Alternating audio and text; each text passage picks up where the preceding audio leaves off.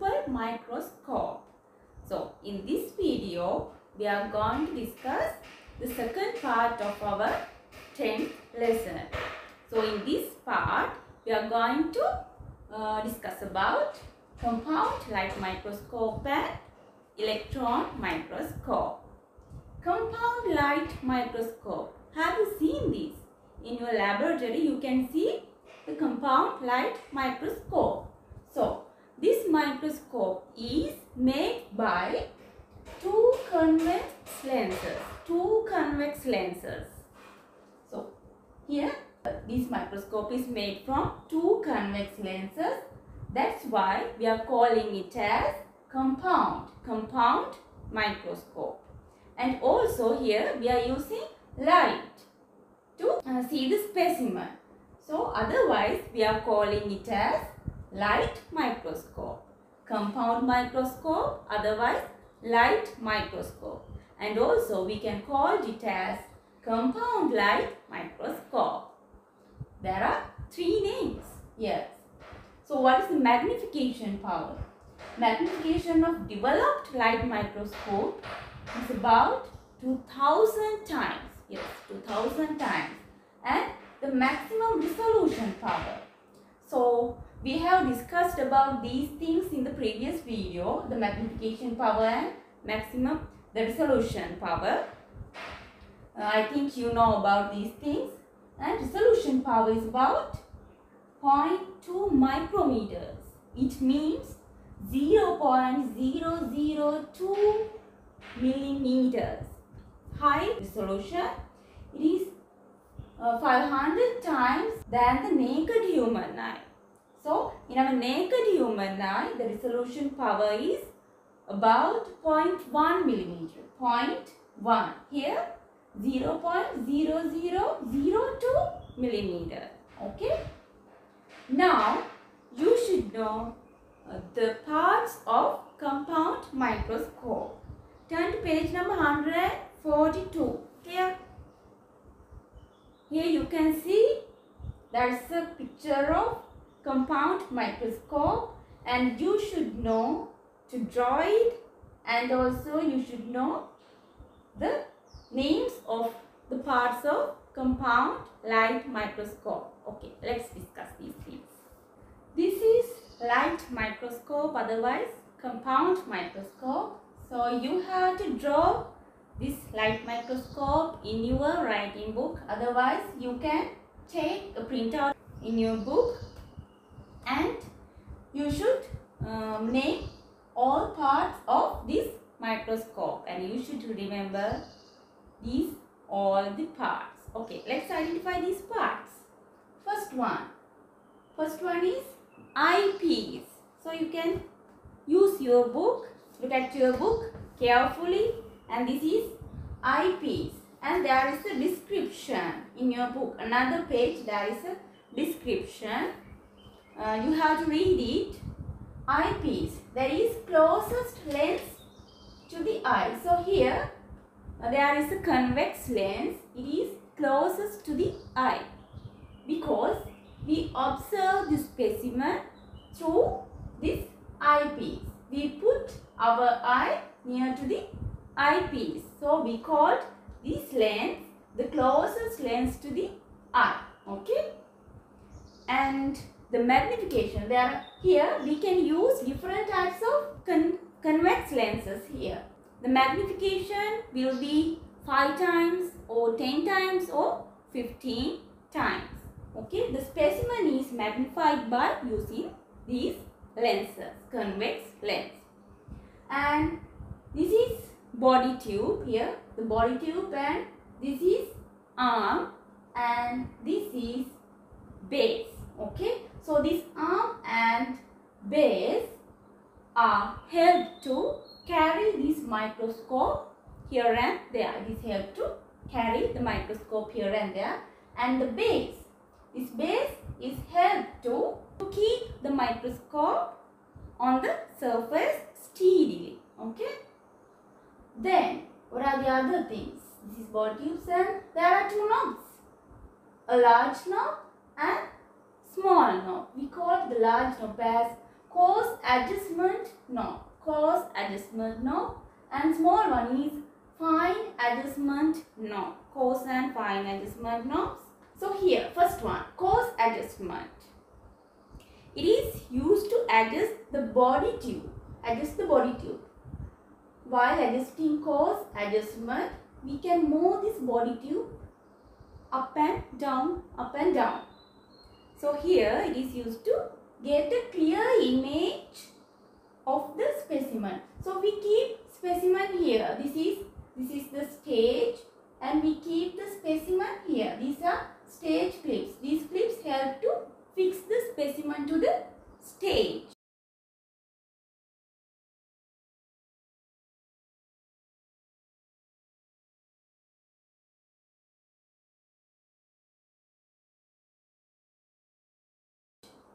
So what is the meaning of specimen? Specimen means what is the object we are going to observe from the microscope. The object we are going to observe.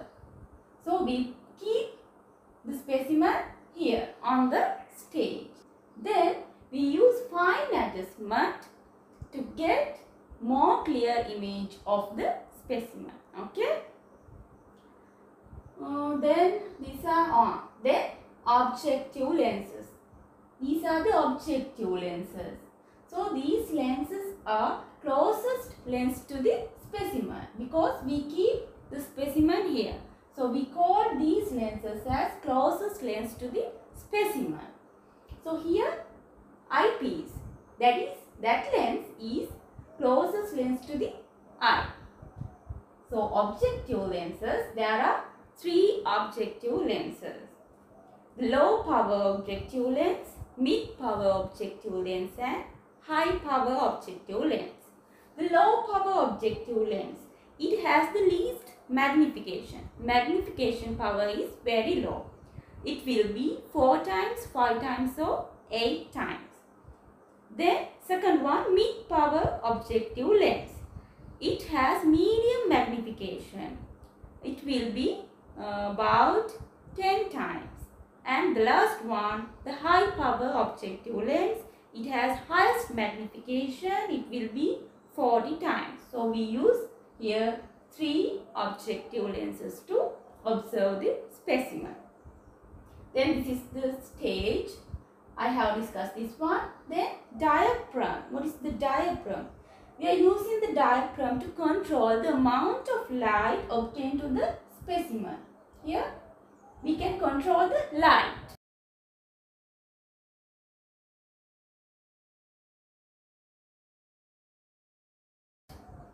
And this is a mirror. We can use a flat or concave mirror. Concave means avatala kachaya, or otherwise we can use flat one. So it is used to focus light onto the diaphragm. We can focus the light onto the diaphragm by using this mirror. So these are the parts of light microscope, and you should know what is these parts, and you have to name these parts, and also you have to know the jobs of each part. Okay, you have to do one thing. You have to make a report or small book on history of the microscope. You have to find the history. Do you know who was first made the microscope, compound microscope? So he is Zacharias Janssen. Zacharias Janssen. The magnification power of it was 9 times.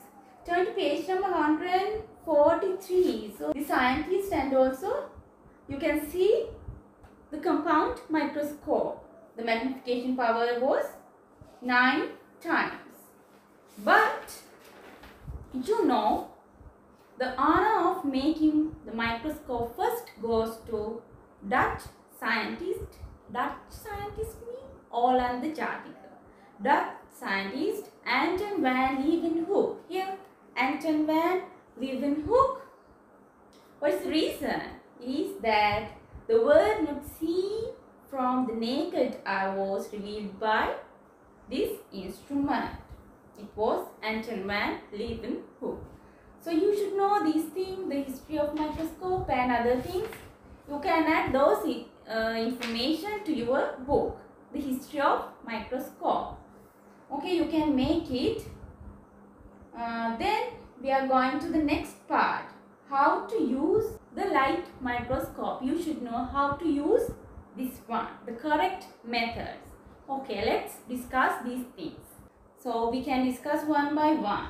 So first, we have to keep the microscope on a horizontal table. We have to place this microscope on a horizontal table steadily, and also in a place where strong light will not fall.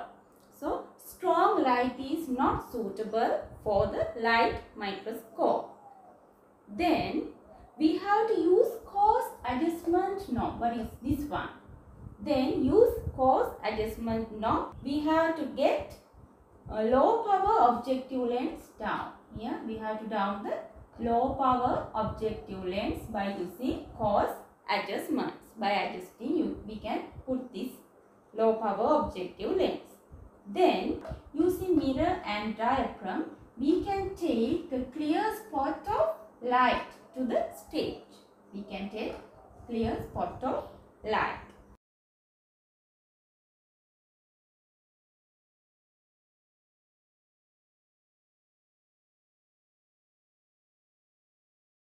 Then we have to fix the slide here.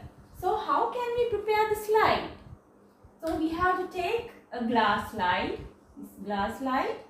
and place the specimen in the middle of glass slide, and we have to put a drop of water and cover with the cover slips. We can cover this with the cover slips, and then we can fix the glass slide or specimen on the stage by using stage clips. Okay. Then bring the low power objective lens upward using the rough adjustment. So here we have taken the low power objective lens. Then using coarse adjustment, we have to take upward until get a clear image. We have to take upward. So during this process, we have to open our both eyes and keep comfortable eye at a distance of 1 centimeter to the eyepiece. So we have to put our eyes here, 1 centimeter distance from the eyepiece. Okay, understood?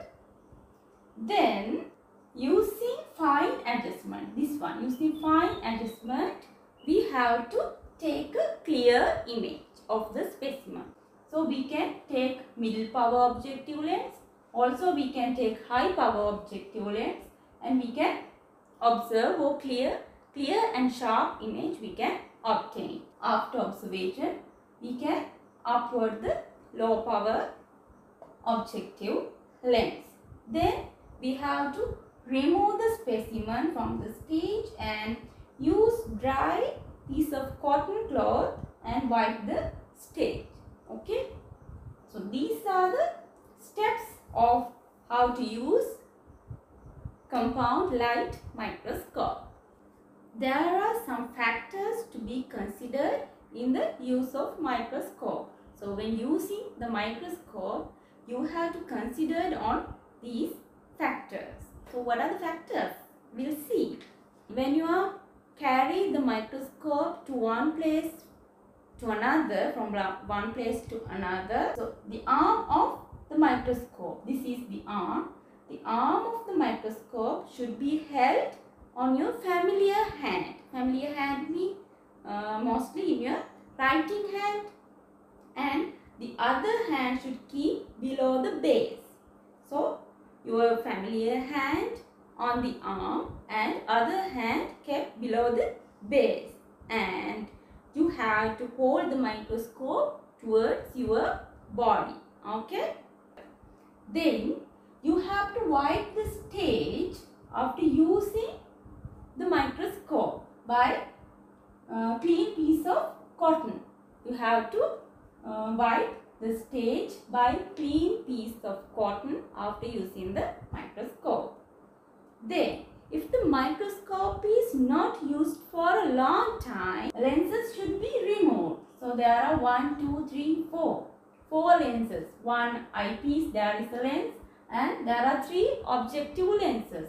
So, we have to remove these lenses and we have to place in a desiccator with silica gel or anhydrous calcium chloride. So, these silica gel or anhydrous calcium chloride will absorb water vapor from the atmosphere. So, these lenses will be saved in a desiccator. Then, the microscope should be stored in an upward position. So, it will minimize the accumulation of dust. And we have to use clear slides and cover slips. Here we have to use clear slides and cover slips. And last one, do not change the lenses of one microscope to another. So in here there are lenses in eyepiece, and there are 3 objective lenses in this microscope. We should not change these lenses to another microscope. That is last one. So remember these factors when you are using the microscope.